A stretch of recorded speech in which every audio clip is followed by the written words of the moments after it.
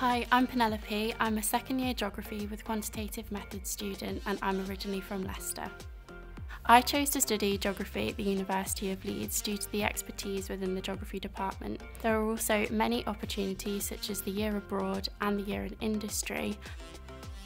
The thing that's really surprised me about the course is the attention to detail on preparing you for the working world. For example, I have done a module on career skills where we had to conduct a presentation in front of a panel. All of the lecturers on my course have actively been participating in lots of different research programs.